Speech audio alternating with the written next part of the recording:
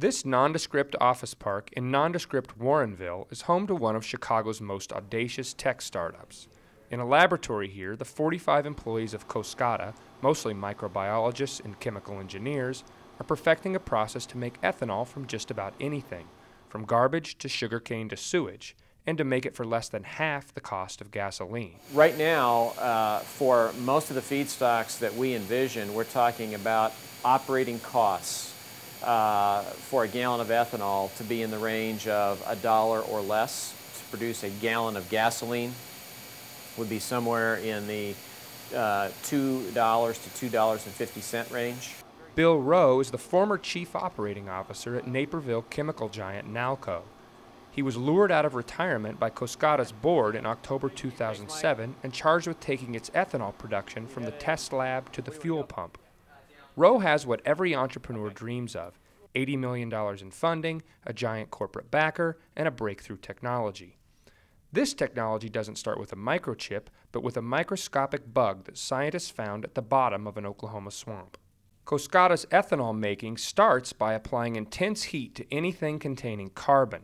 It could be plastic bottles, wood chips, old tires, or corn stalks. The heat turns the carbon into gas. The microbes from Oklahoma inhale that gas. What they exhale is fuel-grade ethanol. The process is far more efficient than gas refining or corn ethanol production. It's also more eco-friendly than corn-based ethanol. It reduces greenhouse gases by as much as 96% compared to gasoline, while corn-based production reduces them by only 30%. And because it can make ethanol out of just about anything, Coskata can make it anywhere, not just in the Corn Belt. Now Rowe and his team at Coskata must prove they can replicate the process on a grand scale. They're building a plant near Pittsburgh where they expect to produce 40,000 gallons of ethanol next year. By early 2011, they hope to be producing 100 million gallons a year. But a plant that size would cost $400 million. Rowe knows that's a lot of capital and that 3 years is a long time given all the players chasing renewable fuels.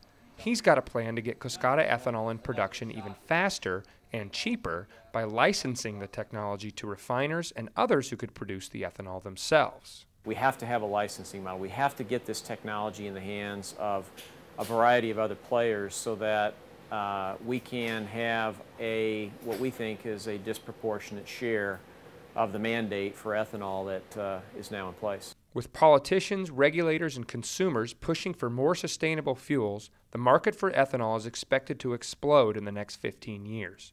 By the year 2022, production is projected to hit 36 billion gallons a year in the U.S., up from 6.5 billion last year.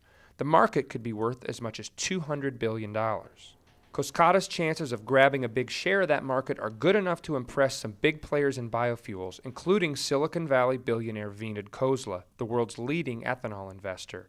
And earlier this year, Coskata made a splash when it secured an undisclosed investment from General Motors. The auto giant hopes that cheap ethanol could help it sell fuel-efficient cars to compete with Japanese-made hybrids. Our own GM scientists have thoroughly studied Coskata's process, and they're highly encouraged by what they've learned.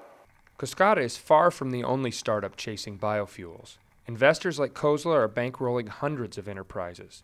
But so far, nobody else has proven they can produce ethanol from such a diverse mix of feedstocks, let alone at such a low cost. I think there's going to be a number of plays that make it to market successfully here. We just happen to have, we believe, the opportunity to get there relatively quickly with a platform that can be duplicated. If he's right, America's gas stations may never be the same.